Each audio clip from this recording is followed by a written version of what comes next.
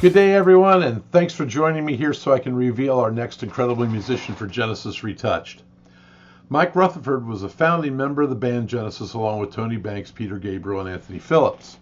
While his contributions have mainly been focused on bass work, especially during the early years, he had quite an impact on guitar as well, playing many of the 12-string parts in the early Gabriel era, as well as various guitar parts after the departure of Steve Hackett. So the gentleman chosen to perform in this capacity needed to have the ability to handle many of these parts when necessary. The gentleman who agreed to join us is one of the most in-demand musicians around the Midwest, both for his abilities live as well as in the recording studio.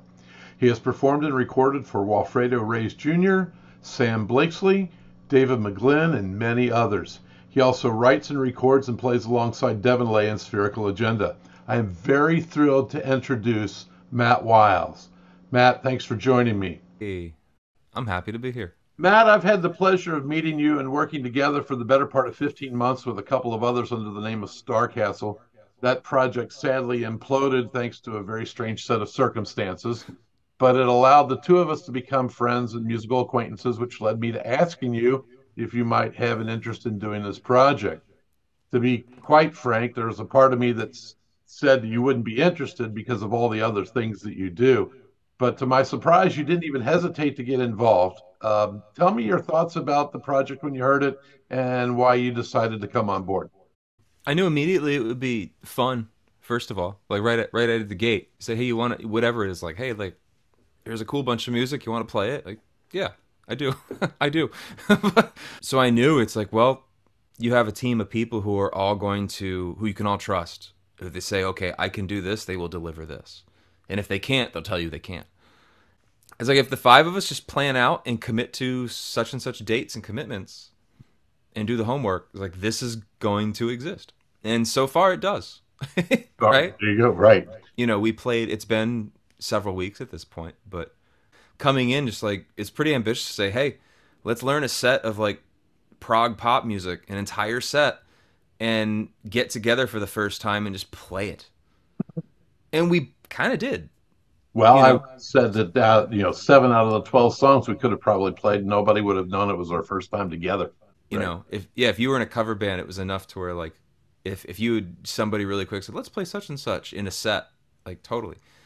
Uh, so after we did that, it's like, oh yeah, it's like as long as I know the songs when I come in, it's gonna be okay. So one of the cool things about the project is you'll be bringing your own set of bass pedals, which is really one of the unique sounds of Genesis material, especially live when they shake the rafters of the venues in which they play. Tell me Oh yeah, about your bass pedal setup.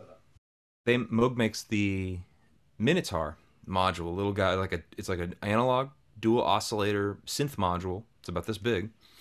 Um, and Roland used to make the PK5, which is like it's like an octave worth of like organ style pedals, you know, Taurus like, you know, the long, you know, kind of piano looking, but C to C, just an octave.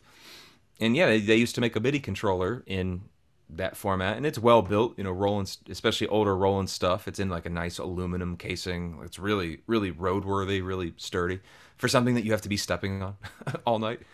Uh, but yeah, just that and a MIDI cable, and I'm getting, especially when you hook up to, you know, a nice PA, especially when I record it, or you hook up to a nice PA system, it you press the button and everyone's head turns. They said, "There's that's a Taurus, that's the one."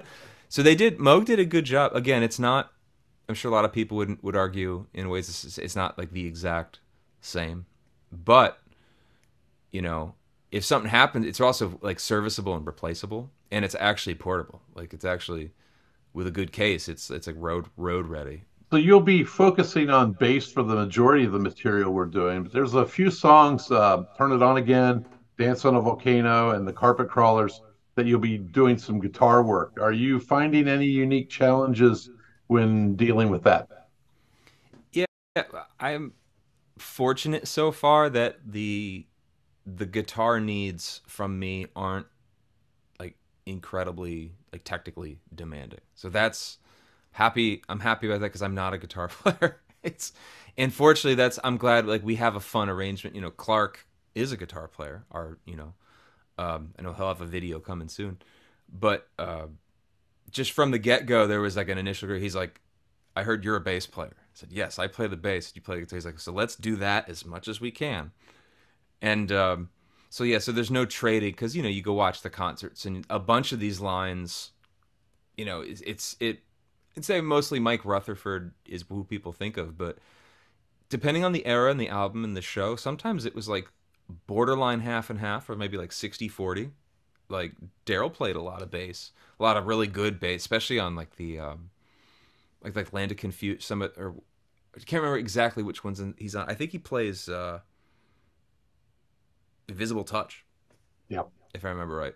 And that line, I love that, and he plays like a bunch of those songs too. He plays Abacab as well. So he's got like this super good. He's got a really, really nice. They both have a great pocket, but they each have like a unique way they feel as bass players. They're both really good. But yeah, like Daryl, I really like Daryl's pocket thing he has going on. I really like his bass playing a lot too. But yeah, the guitar stuff, where it's like turn it on again, I get to just chug fifths, which is great for me. I don't have to. That's not like a big. It's kind of like playing bass, but on the guitar. So that's nice. And I think I'll have some other kind of arpeggio chordy bits I have to play while Clark does like swelling stuff. I'll be getting into that in the coming weeks so we can play it together. Fortunately Clark's been at it and he gave me a heads up. So it's kind of nice to know. It's like, oh, I have guitar here and I have guitar here. Thank you, Matt. Thank you so much. Matt is number 4 of the 5-member musical team I've assembled for this project.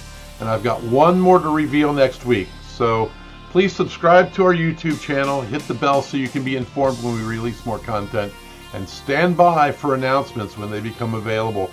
Hope to have something coming up really, really soon. Thanks, everybody.